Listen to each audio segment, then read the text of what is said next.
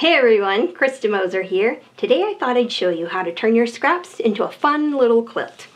I've done these baby quilts here with all these scraps that I just had in my closet. And I've had so many people ask questions as I was posting progress pictures on Instagram. I thought I'd do a video to show you how I did it.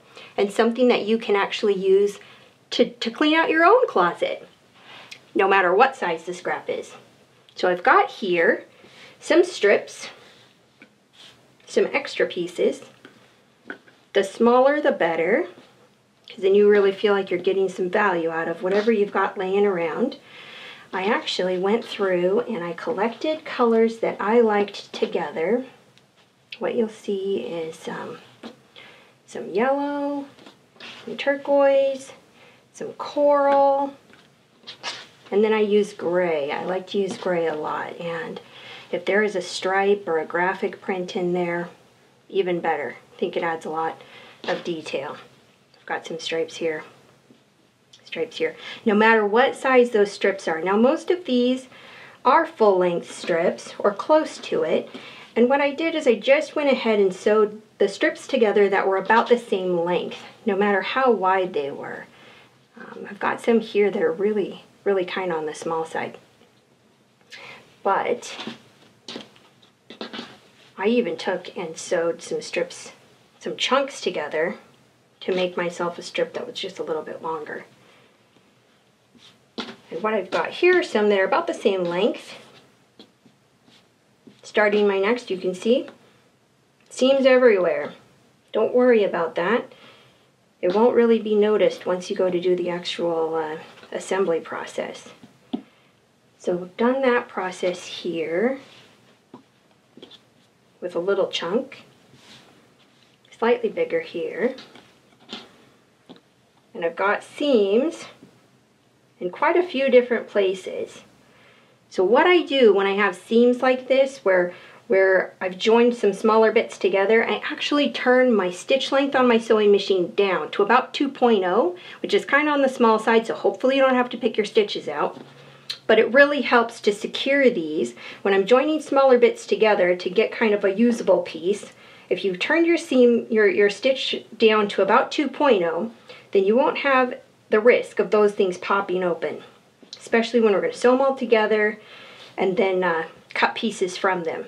So I'll show you that process here. I cut 6.5-inch triangles from my piece. So this, I sewed all these together until it was at least 6.5 inches. I don't mind if it's a little over. You can kind of trim your excess off. But you will see, I'm going to lay this ruler. Now I'm using a 60-degree diamond ruler from Creative Grids. This is the original size. The 6.5-inch line here, my flat tip across the other end. If you have the mini ruler, that will cut up to a 4.5-inch triangle. So if you've got the mini ruler, it'd be a little more like this size here. But we're going to use the original for this. And here I am just going to trim and trim. There it is, one whole block. Now, like I said, I turned my stitch length down to a 2.0. And so every one of these seams coming to the edge has less of a chance of popping open when pressure is put on it during the piecing process and final assembly. You don't want, this is a bias edge here, and you don't want, if you have to give it a tug or anything, you don't want those seams to pop open. And any seams that are kind of in the middle, they'll be nice and secured with that.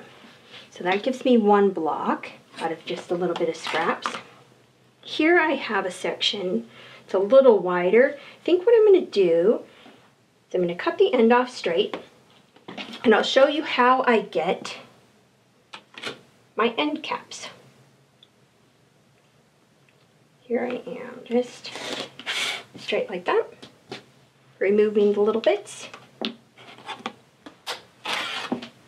Now, I'm going to line the ruler up with the 6.5-inch line across the bottom edge.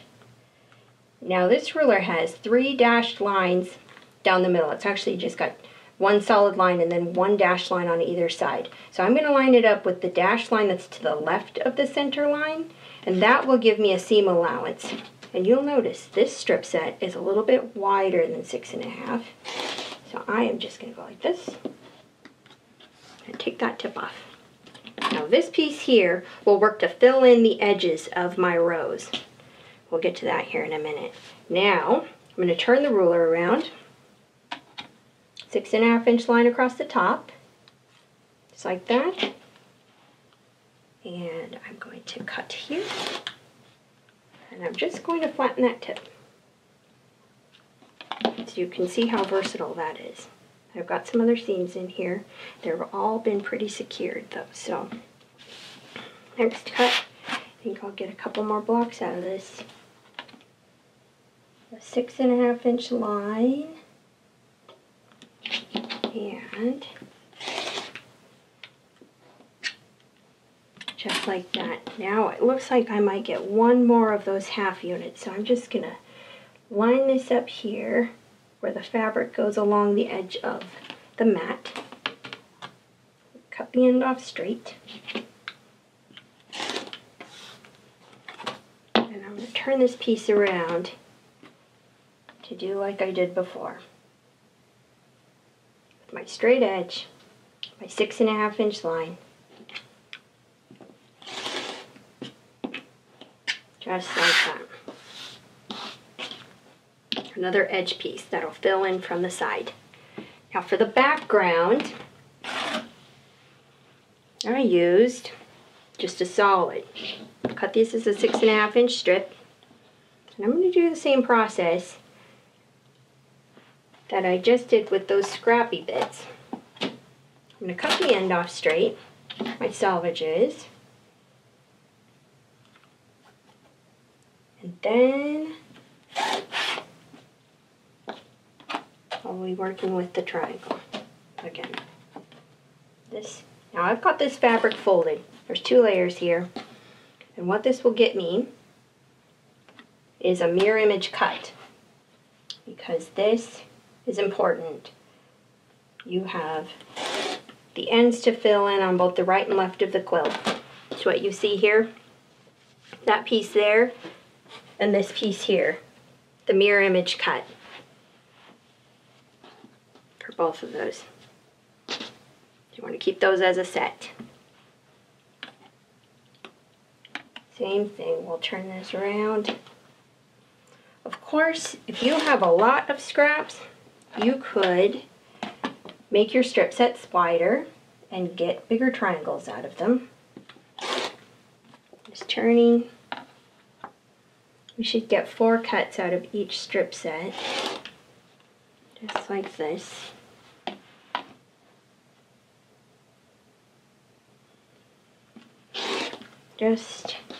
That gets us a row worth. Now from this center section, you can open it up. You want to press that out.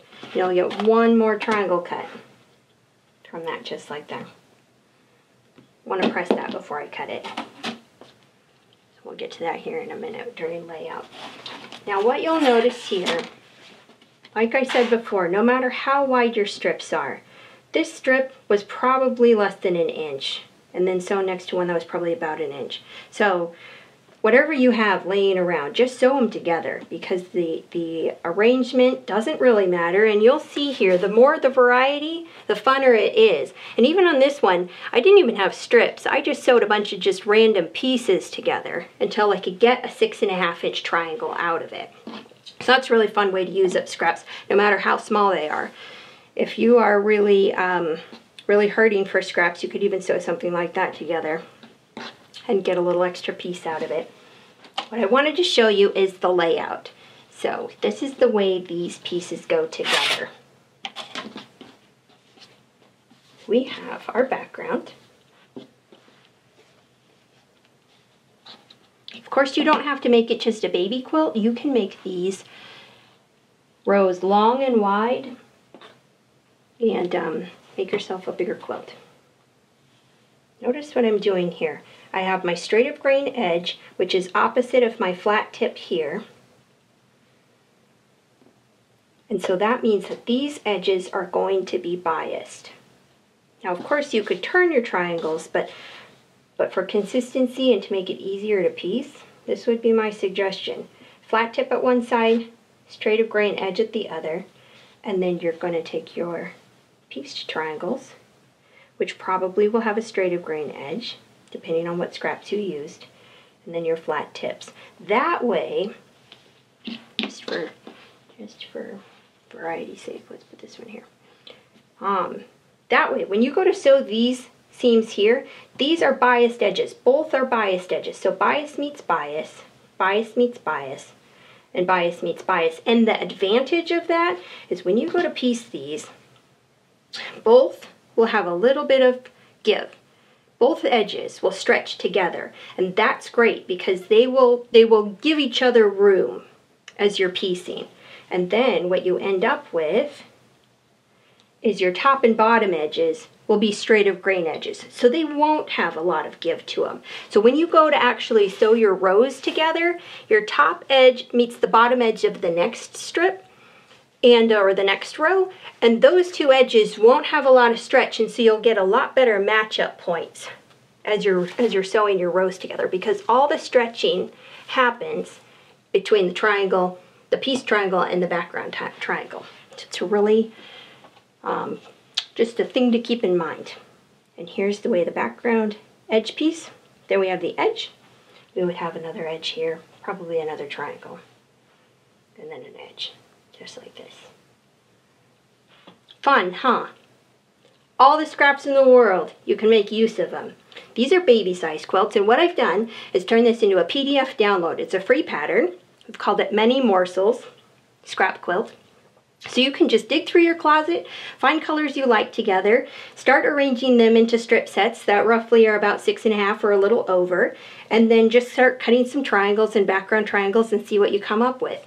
So that PDF download, we're going to link to it in the bottom of this description of this video, and it just gives you the background cuts, what you need for strips, how many cuts you will get. Now this is for the baby size quilt, so like I said, you can cut bigger triangle units and do the same process. You can make more rows, make them wider. It's just a fun process. I hope you found something inspiring here. Thanks for watching.